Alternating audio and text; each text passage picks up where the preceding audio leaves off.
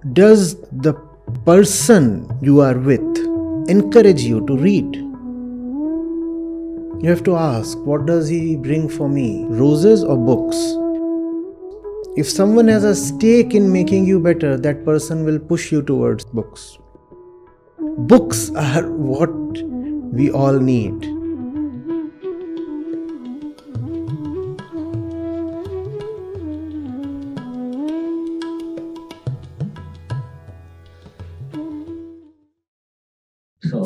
So my question is that, what are your thoughts on the developments in science and technology affecting what is right and what is wrong? Will it make it more clearer, or will it make it more obscure?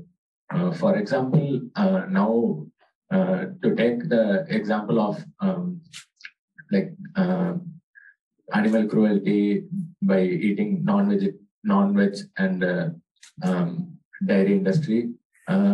Say technology is now developing lab-grown meat and such alternatives, where now it is making it clearer what is right. Now, even if people want to eat meat, they can eat meat without animal cruelty. But then there are also technologies which are making it more obscure. Like, for example, during the pandemic, when we were having online sessions and online exams, the technology allowed everyone to cheat in a way that would not be possible in offline exams. And they had many justifications for doing so.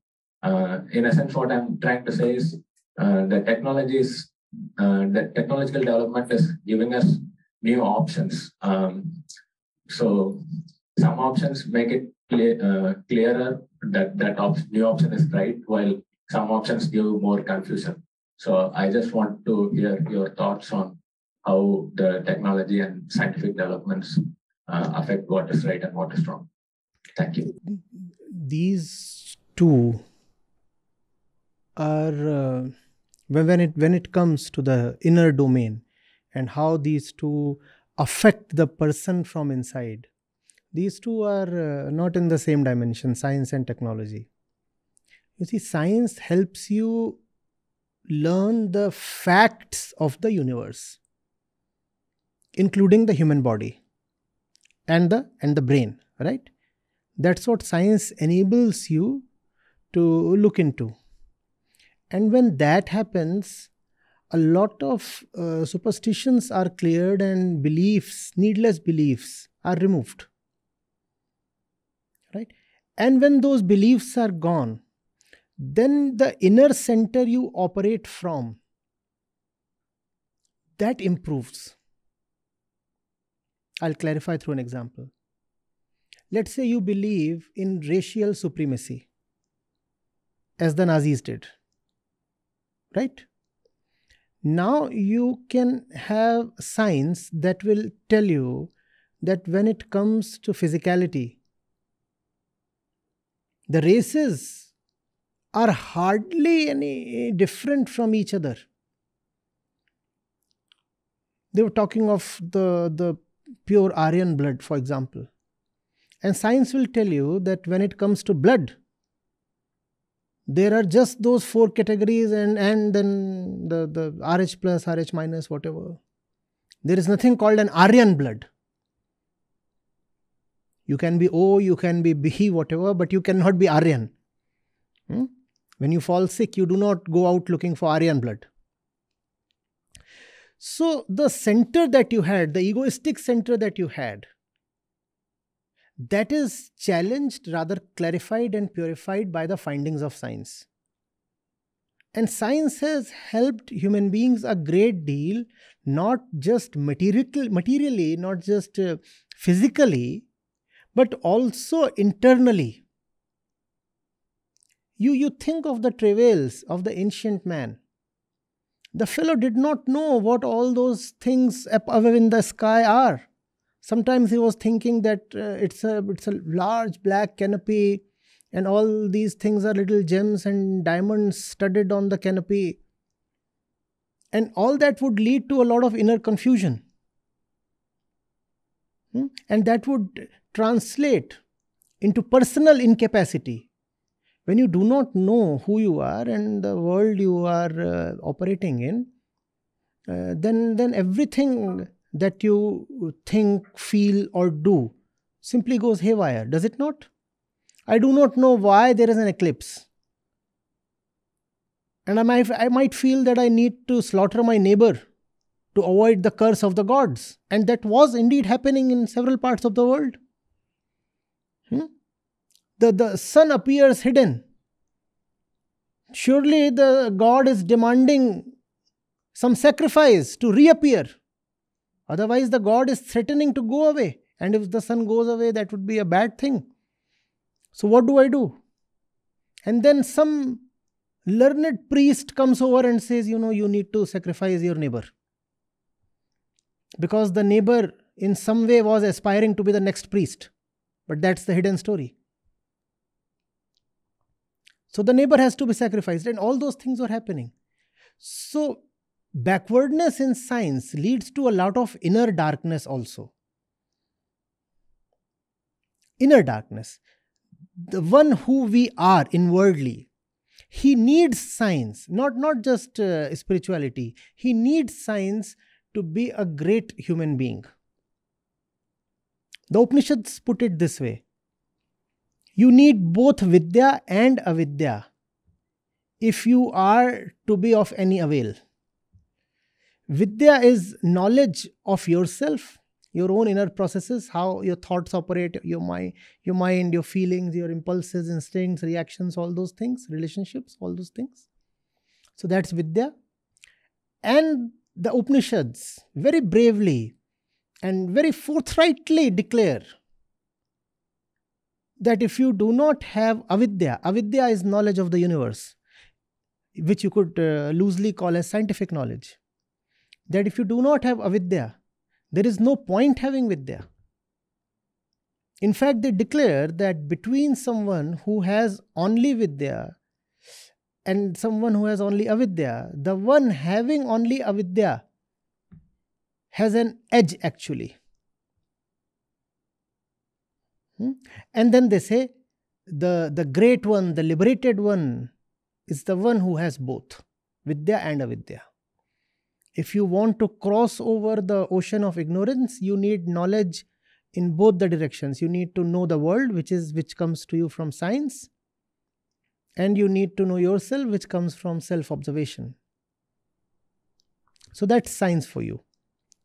Now what's technology? Technology is application of science according to your own convenience or need or greed or interest or whatever, right? So science purifies the one within, whereas technology is simply a toy in the hands of the one within. Please understand. Whosoever you are, you will be pulled up if you really go deep into science. And that is the reason why we find a lot of wisdom in the personalities of a lot of eminent scientists. The same thing you cannot say for CEOs of tech companies. You cannot compare, let's say, a Bill Gates to an Albert Einstein. Very different. So, technology is simply your slave.